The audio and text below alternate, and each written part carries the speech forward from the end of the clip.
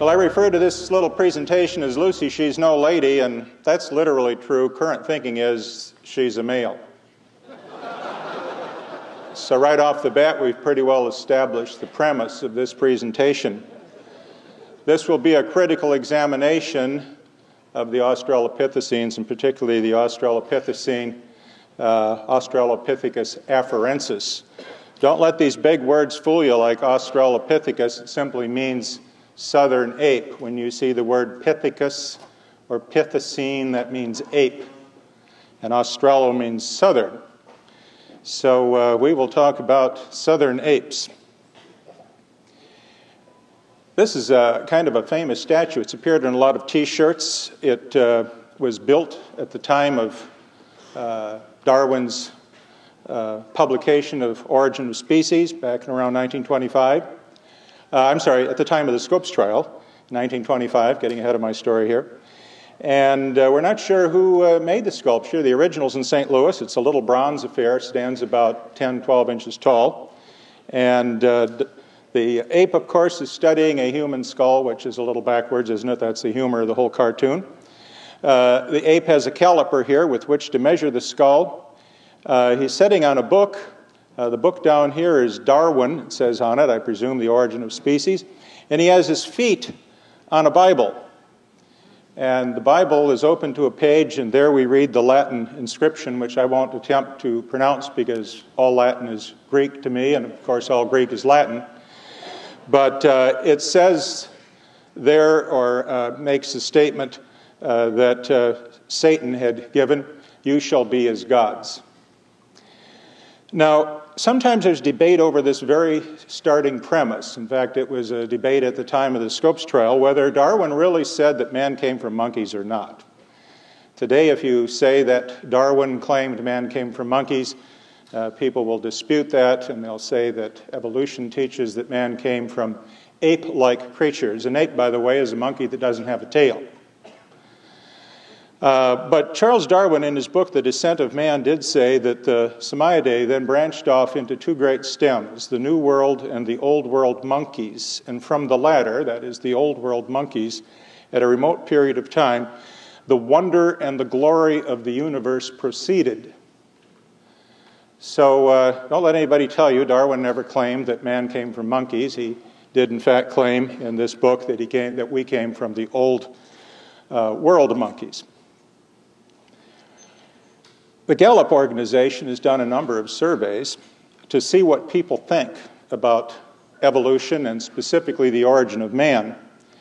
And in several surveys ranging from 1982 to 1992, and there perhaps have been more recent ones, I think the results are still fairly similar, the following four questions were asked, or the following four choices were given.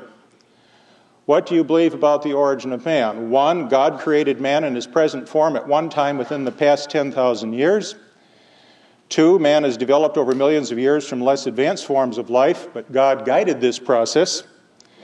3, same as above, except God had no part in the process. And 4, don't know, possibly don't care. Now, only 3 would be acceptable to professional evolutionists. Evolution does not want divine assistance. If evolution were to require or even accept divine assistance to make it work, evolution would be in the same fix as creation, wouldn't it? Couldn't teach it in the public schools because it would involve divine intervention. So the whole idea is that the evolutionary paradigm does not depend on divine intervention. The second choice is some kind of a combination of creation and evolution. Anything from progressive creation to theistic evolution. Well, the results of the poll are kind of interesting. About 45% of the people believe in creation. And this would be a quite literal creation, that God created man in essentially his present form sometime within the last 10,000 years. Theistic evolution, or a combination of creation and evolution, is also a significant number of Americans. Something a little under 40% perhaps. The evolutionary view, which is taught in our schools and our textbooks and on TV and what have you, holds less than 10% of the imaginations, I would say. of Americans. It's interesting that only 10% believe what we teach in our textbooks, and yet that 10% has a disproportionate impact, don't they, on our schools, on our newspapers, and I think on society at large. Relatively few people don't have an opinion on this subject. Probably less than 5% these days don't know or don't care about this issue. So it is an important issue and one that bears our attention. In the evolutionary view, chance is really ultimately behind the origin of man and all else. Jacques Monod, who won the Nobel Prize for his work in biochemistry in a book called Chance and Necessity, said, "Chance alone is at the source of every innovation of all creation in the biosphere. Pure chance, absolutely free but blind, is at the very root of the stupendous edifice of evolution." Some years ago, Walt Stumper and I made a visit to the Field Museum of Natural History in Chicago, and they had just put on a multi-million-dollar exhibit on evolution at the time. And the exhibit had something rather like a little gambling casino. And this casino was to emphasize the role of chance in evolution. On your left there, you see what's called a dice layout. They have these things in gambling casinos, I've been told. And you throw the dice out on the table, and somehow these scores tally up, and in America we call this game craps. And over the top, as children throw the dice and what have you, have fun with this exhibit, a sign reads, "Is life just a game of craps?" That's kind of a heavy philosophical hit, isn't it, to lay on young people like you see here in the picture on the right, typical of a lot of the visitors who are enjoying this hands-on exhibit. To hit them with the whole concept that their very existence, their mothers, their fathers, their religion, everything, is just all one big game of craps. In the picture on the right, we see a one-armed bandit being vigorously cranked by the little gal.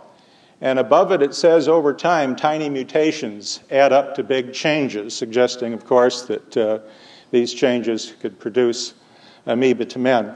Now, mutations really do occur in man, and this is a sad thing because chemicals and radiations that are mutagenic, that is, cause mutations, are oftentimes referred almost interchangeably as being carcinogenic, that is, cancer-forming.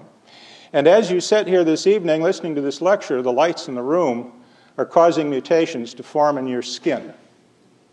In fact, mutations are occurring spontaneously in your body at all times.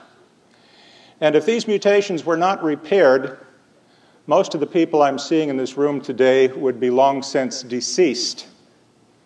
Our very existence depends on a critical mutation repair system that is a very complex system in the body. This system involves at least 12 different enzymes that cut out and remove bad parts.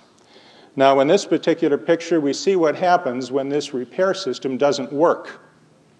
This is a disease called xeroderma pigmentosa.